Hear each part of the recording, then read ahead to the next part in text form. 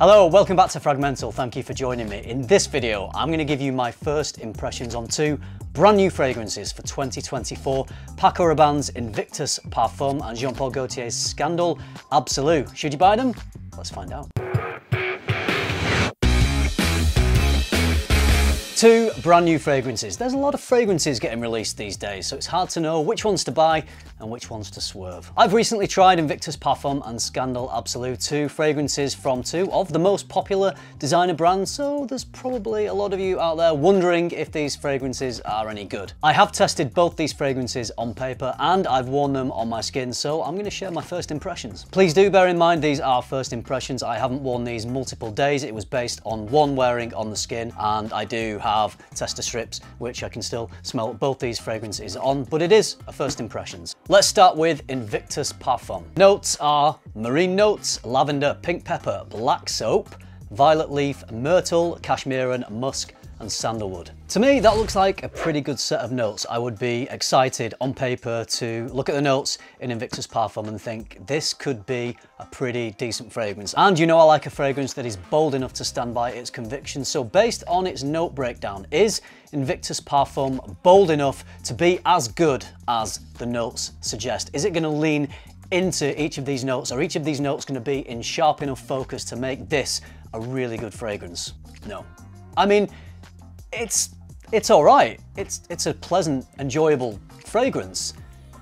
It's not what I wanted. The first spray was likable, but underwhelming. And I know I say that about a lot of designer fragrances, but a lot of designer brands do release likable, but underwhelming fragrances. They are leaning too much into the mass appeal sometimes and not being bold enough to create something that is still mass appealing, but still has character, still is a little bit original and distinctive. Sometimes the marketing can actually work against these fragrances because they put so much money into them. Designer brands have so much money to pour into an amazing video to market the fragrance, and you watch the video, you watch the trailer for this fragrance, and it is this very rousing, dramatic video. It really gets you hyped up for the scent, for what you want it to be, for what it is suggesting the fragrance is going to be. And the note breakdown as well promises something bold, something assertive, something bursting with gravitas. Unfortunately, I don't get those things. I get a pretty generic, powdery scent. My little problem with this fragrance is that it doesn't own its marketing, it doesn't own its note breakdown, it doesn't live up to what it is hyping itself up to be. If I have a fragrance with marine notes, I want this bracing sea saltiness to hit me in the face like a wave in a stormy sea, kind of like this. You're giving me a lavender note, so give me lavender. Give me lavender like in Sauvage Elixir, which really owned its lavender note. I want the pepper to punch me in the face. I'm getting soapiness, but not just any soap, black soap. No idea what black soap is, but it sounds more badass than regular soap, so I want a badass soapiness. There's myrtle. Myrtle is a green herb that when done really well can have quite a sharp, bracing, almost bitter green herbal smell, done beautifully in Acqua di Parma's Myrto de Panarea, but here it's not standing out, and that's my problem with this fragrance, is not one aspect is in sharp enough focus to really stand out, and it is just a bit of a blurry, mushy, quite generic scent. It didn't have to be that way. They could have really leaned into each of these notes and made them a little bit more distinctive, in my opinion. And I know we're talking Paco Rabanne here, and they are the mainstream kings, but I've recently mentioned in a video their latest iteration of 1 Million, Golden Oud. In that fragrance, I felt that they were really pushing creative boundaries of what a mainstream designer brand should release. In fact, it was leaning more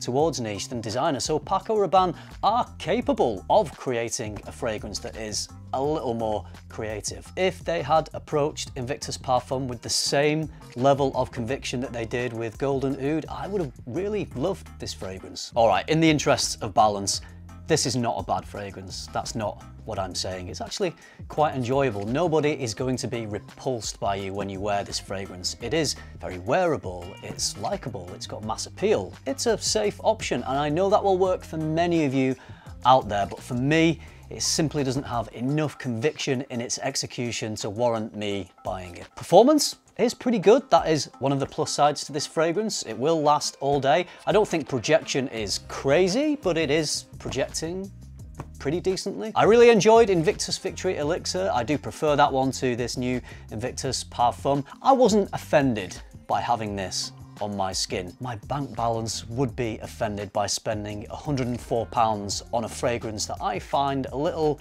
lackluster. Whenever I'm not massively positive about a fragrance, when I'm not raving about how good a scent is, I feel it's prudent to put things into a little bit of context. I've been in the fragrance game for quite a number of years now. I've got a massive amount of fragrances behind me here. I'm not an expert. I've never said that I am. I've never trained in perfumery. I'm just a guy who started talking about fragrances, and I thought I would share my opinion on which ones I like and which ones I don't. And after years of smelling a lot of fragrances, going to exhibitions, visiting stores, smelling a lot, I feel like I've got a pretty good idea of what I like and what I don't, and what is in the middle. I'd say Invictus Parfum is somewhere in the middle. But if you are newer to fragrances than me, if you've not smelled hundreds and hundreds, maybe thousands of fragrances, then you may find this fragrance works perfectly for you, which is why you should try to smell it if you can. Try to get into a store and smell it for yourself. Just because I'm saying I wouldn't buy it does not mean that you wouldn't buy it. If your fragrance tastes align with mine and you've been in the game for quite a few years,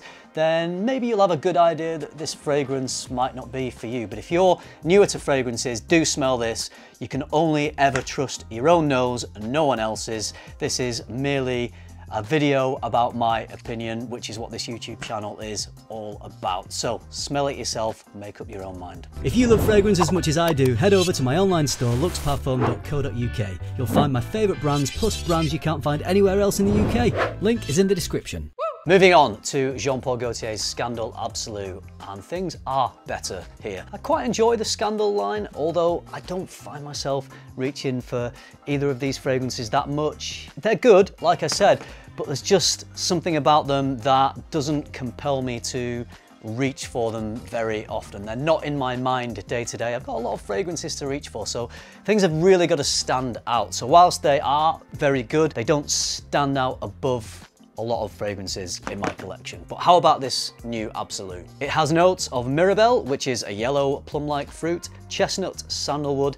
Vanilla is not listed, but I feel like there's a pretty good dose of it here. So the weird thing about Scandal Absolu is I smelled this in store and I formed an opinion of what sort of fragrance this was. And then I looked online at the marketing and the note breakdown, and it didn't seem to align with what I was getting from the scent. Looking at the notes, it would indicate that this fragrance could be a rich, woody type of scent. There's chestnut in there. Fragrances with chestnut in, like the Stronger With You line, usually lean more towards autumn wear. So I thought it was going to be perhaps a more robust autumnal style fragrance. But I guess the fact that Jean-Paul Gaultier aren't releasing this just before autumn, they're releasing it just before summer, means that they feel it is a summer appropriate scent, which does match with what I feel like I get. It reminded me of suntan lotion. It's got that creamy coconut vibe to it. It smells like a very solar type of scent. It's not an invigorating citrusy type of summer fragrance. It is one of those